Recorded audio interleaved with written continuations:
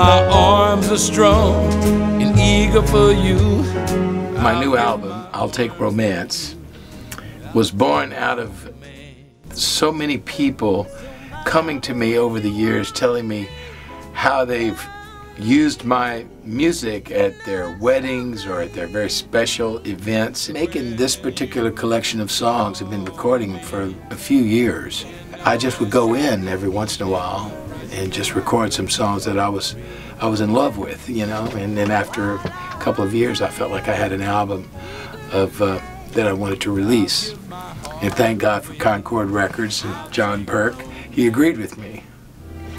There is nothing for me but to love you just the way you look tonight. Of course, The Way You Look Tonight is a song that changed my life. It was written by Jerome Kern and Dorothy Fields. And Dorothy Fields said that when she heard the melody of that song, it made her cry.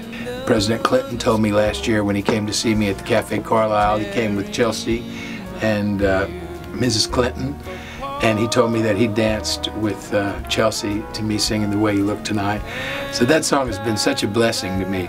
I'll never forget Steve Martin telling me after that first movie, he said, "Man, you should make an album of this stuff." And I said, "Who would buy it?" And he said, "I would." And he did. At last, my love has come along. My lonely days are over, and life is like a song. At Last, of course, which is the opening track of the album, is a song I've wanted to sing for a long time. But most of the time it's sung by women, you know. But because I'm making this album and it's specifically kind of geared toward people that are in love and that are getting married, it gave me a chance to sing that song. And I have a sensitive side.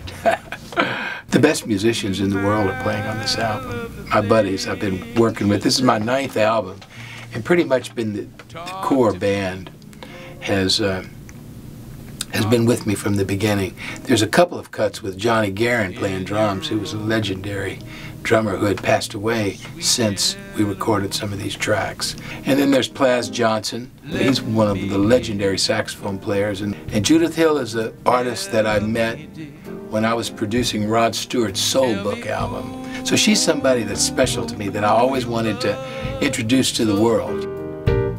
Talk to me, talk to me, tell me what I want to know.